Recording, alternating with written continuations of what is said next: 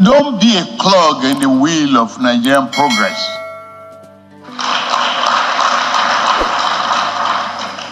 Let us look forward. Let us be determined that corruption will go. Let me repeat the last statement of President Bola Ahmed Tinubu. He said, let us be determined that corruption will go. What does that mean? Is it that you, the pioneer of corruption, are you leaving the position of presidency, or what? Or what are you doing to fight the corruption that it was the corruption that you used to become the president of Nigeria? It's not corruption that you use. I will just stay connected to the very end of the video so that I can play the full video of what this man said in this video, because you know what Seun said in this video will blow your mind. I'll be back. See you soon. Welcome to LAJUPOG TV show. The home of crime scene. It's happening in the street again. The center of political news, celebrity gossip, religious gossip, and happiness in the society. Join us, the voice of Africa. Hello my great and wonderful viewers, welcome you back to LAJUPOG TV show. If you are new to this show, don't forget to click the subscribe button, the like button, the bell beside it, and also drop a comment in the comment section about what is going on in Nigeria, about what is going on in Africa, and especially what is going on in Nigerian policies, so that you will be notified anytime we drop another video into the channel. Basically, President Bola Tinubu said he is gonna fight corruption. You know, then I sat down and I think about it, that this was exactly what Buhari said in his own regime, that he is gonna fight corruption, and during his regime, corruption was rampant. Was the major was like the major thing that politicians were doing.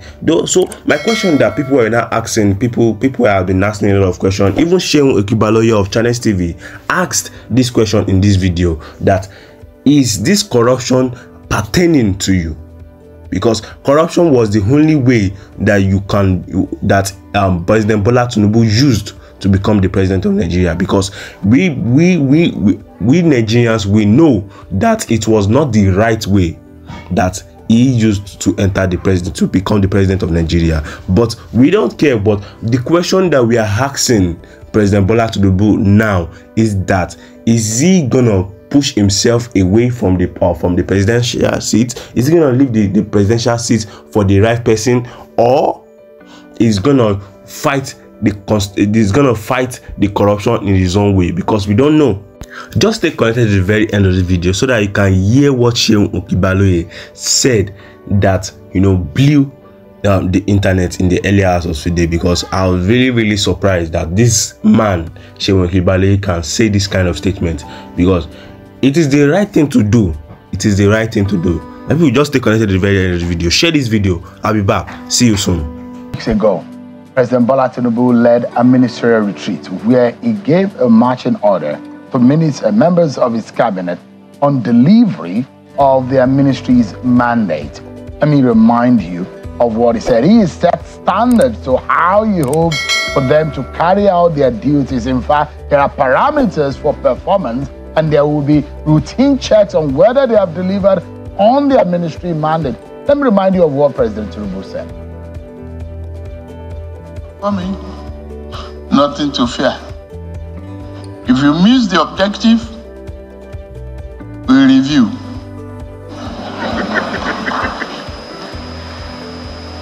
If no performance, you leave us.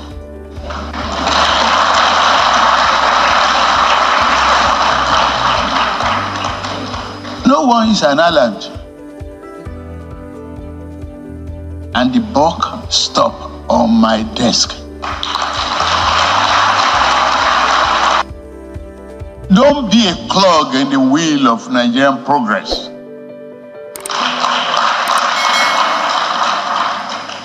Let us look forward. Let us be determined that corruption will go.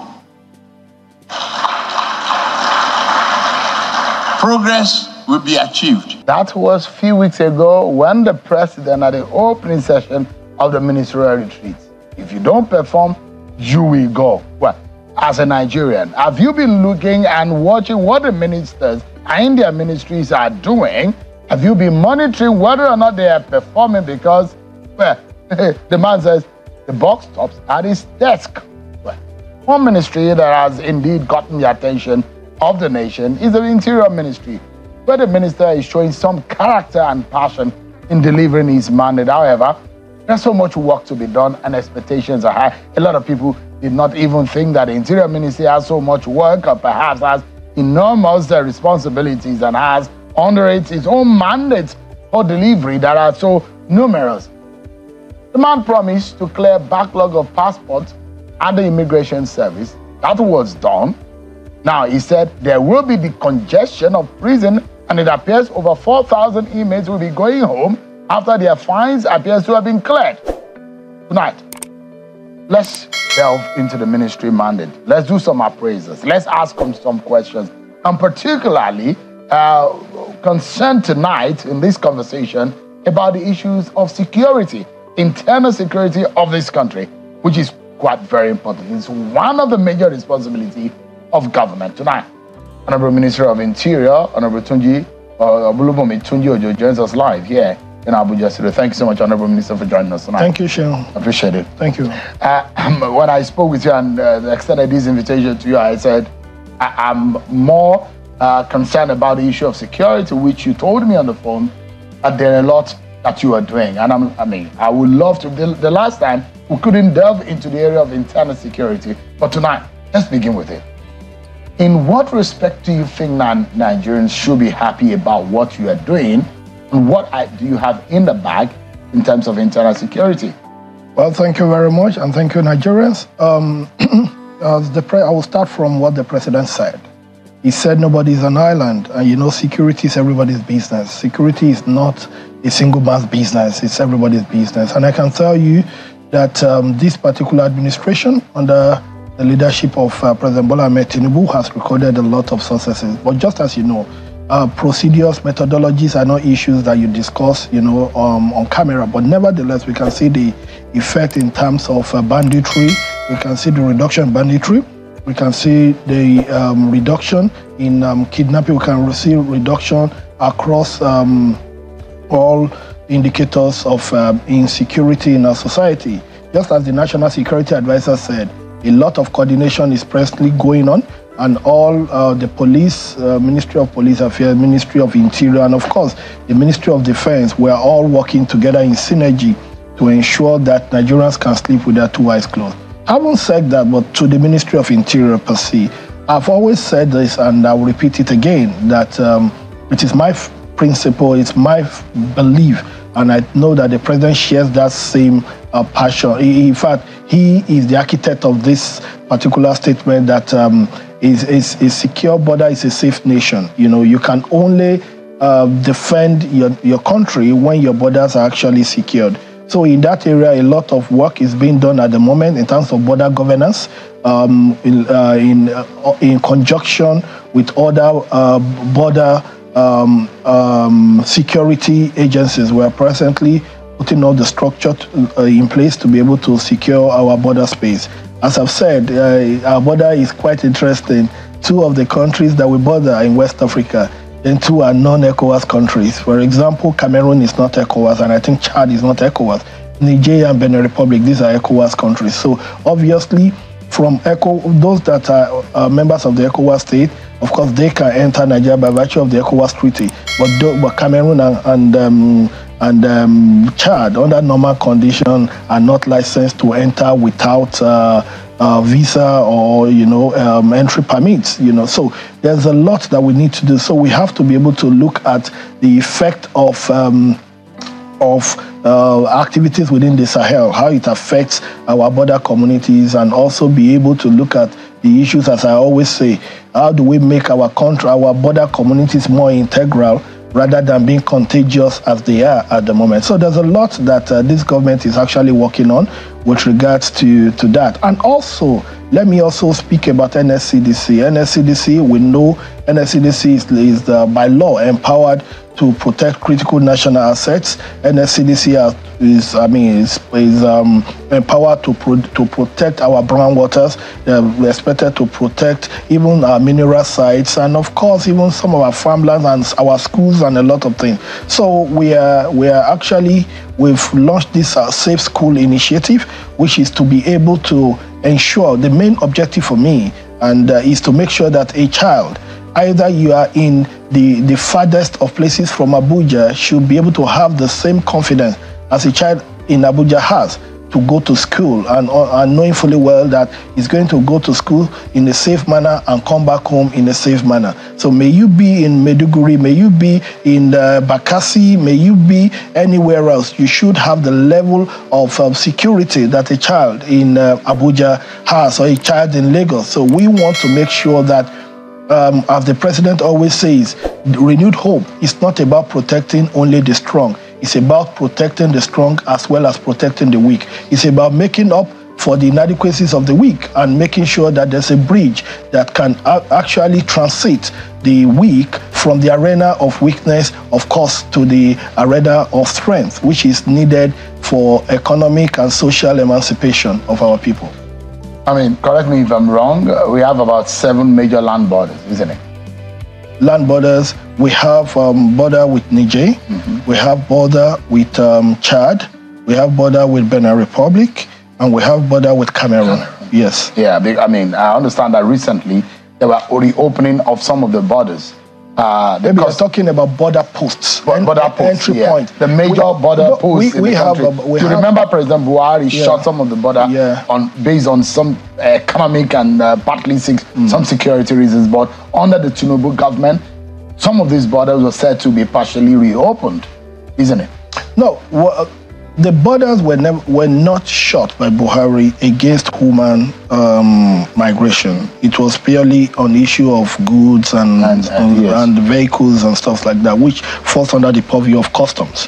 Customs is not under the Ministry of Interior. Customs is under the Ministry of Finance. I understand, but this is where I'm going. But for our entry points, we have about 1,800 entry points, both the major one, the medium, and the minor entry point. We have about 1,800, of which we have about 700 manned and about 1,100 unmanned, which are areas where the Tinubu administration is working so hard on to be able to make sure that all our entry points are manned, both in terms of human intervention as well as technological facilities. This is where I'm going to, Honorable Minister, and I'd like to know, because past administrations have complained about what the danger of our porous borders and what they are doing to not only our economy, but majorly the security of this country. And, you know, in fact, there was a time the accusation is that most of the attacks we get are not from aliens.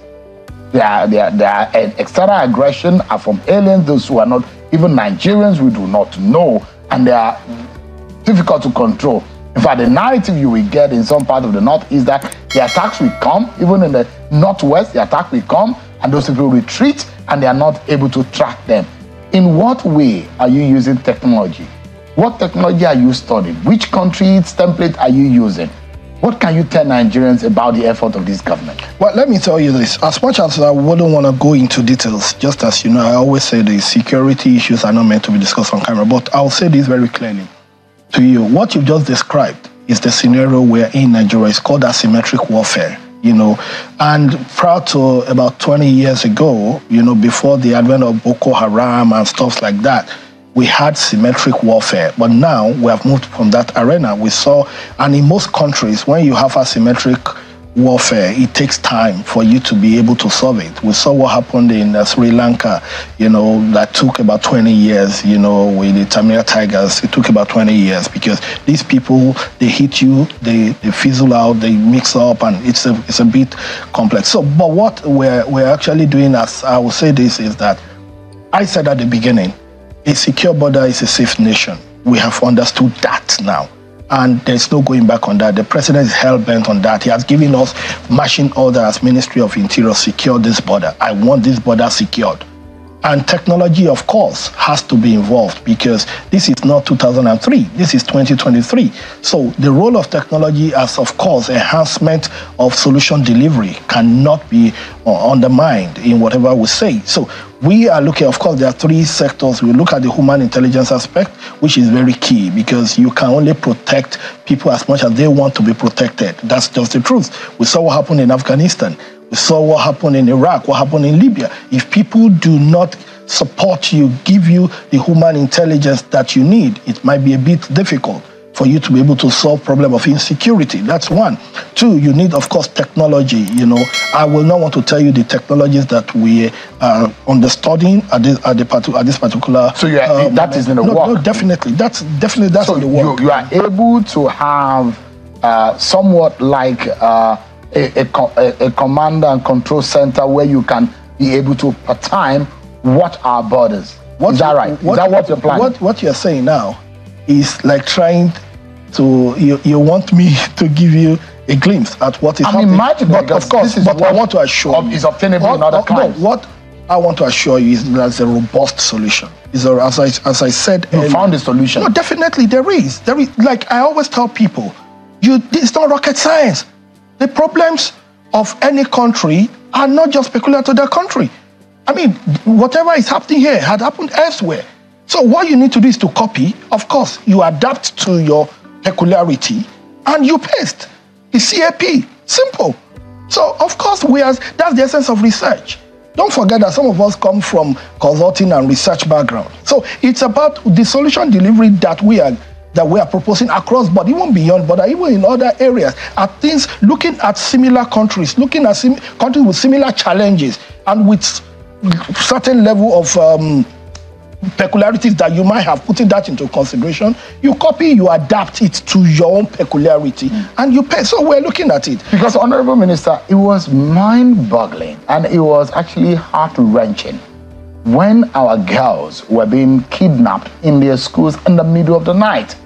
When our boys, young boys, were being taken in Adamawa, in their schools, in their hostels, and they are taken hours after this happened, no intervention. And they do say, security experts will say, look, the very first few hours after such kind of attack is very crucial.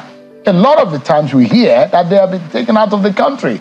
And that's why a lot of people will say, and we've spoken, Channels Television has held a special town hall on national security. And these solutions have been proffered that we should not have a situation where attack will be done on our soil, and hours later, we do not even have an idea, a clue on what is happening. Kuje prison was attacked. Hours later, those who are in charge do not even have a clue of what happened. And that's why I'm asking the question tonight, whether or not in a no distant time, this government has the solution that will make Nigerians happy. Seun, let me tell you this. I listened very carefully to you. You know the difference between a talk shop and a workshop? People misplace, people mix these two things up. This is a government built on renewed hope. Renewed hope means a new lease of life. Not doing things the same old way while expecting a different result. We are embarking on a workshop, not a talk shop. We're not here to give you stories, tales of moonlight. We're not here to tell you how bad things are. We're here to tell you that there is this light at the end of the tunnel. And we're here to tell you that under the leadership of the president, and of course, the team that he has assembled, we are hell-bent, we are determined to make sure that we solve these problems. Because the only interest that is worth protecting at every point in time, it's not just the interest of individuals. Of course, never the interest of any individual, but the interest of Nigeria. Understanding that Nigeria first, Nigeria second, and Nigeria always. And this can only be done when there is security. So you can be rest assured, and I give you this, live on TV, that we're working around the clock. The president is not sleeping. He is the chief security officer of Nigeria. He's the CSO of Nigeria. That's the truth. And he's the commander-in-chief of the armed forces. And he understands that the primary responsibility of government is security of lives and property. And I want to tell you, it's not by mistake that you can see decline in the level of attacks. It's not by mistake over the last couple of months that you can see progress, that you can see that progress, that we've been able to make progresses, that we've been able to even surmount certain hurdles. Rome wasn't built in a day, but be rest assured, we have the will. Be rest assured, the capacity is there. And be rest assured that in no distant time, Nigerians will be able to sleep with their 2 eyes closed. Thanks for staying connected at the very end of this video, my great and wonderful viewers. You know, I noticed something in the behavior and the way this man was talking. You know, I noticed that he wasn't so sure about what he was saying, because every single statement that Seun was asking, every single question that Seun was asking him, he was trying to, you know, redirect the question. He was trying to rearrange the question in his own suitable manners. That's why I noticed that, you know, you fighting corruption, you said you support the President Bola Ahmed Tinubu in a statement that he said that we are going to fight corruption, and every single statement like that. But you fighting corruption, you know, every single thing that has been happening before are still happening. No single changes. If changes has been happening, people will come out and appreciate the government, but people are not coming out and appreciating the government. All what people are doing is to badmouth the government. Let me put it like that. All what people are doing is to badmouth the government. We are not seeing any changes in the promises that they gave us. We are not seeing any changes.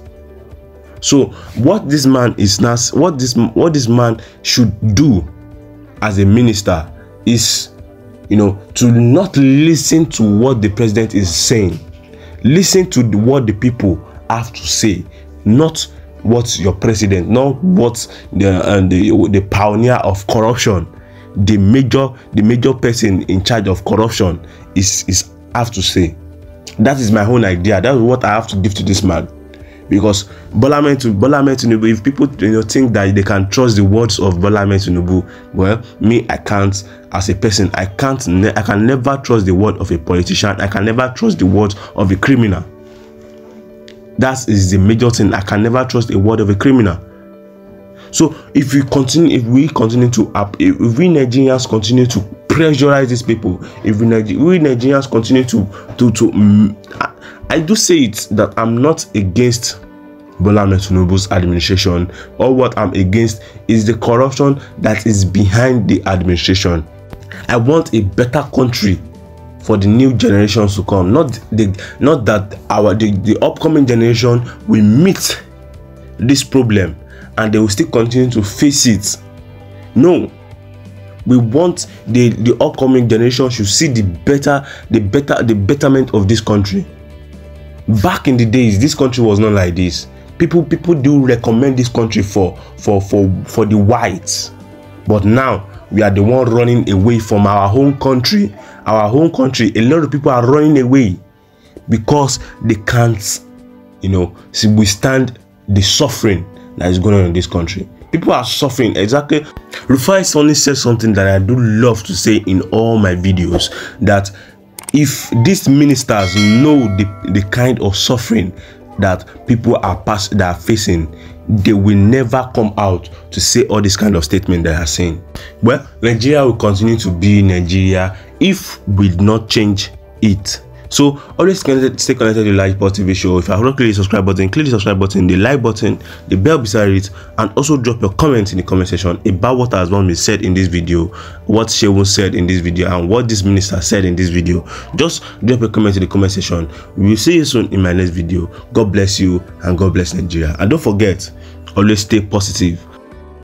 Thank you for staying connected at LAJUPOG TV show. Leave the message for you, bless you and impact you.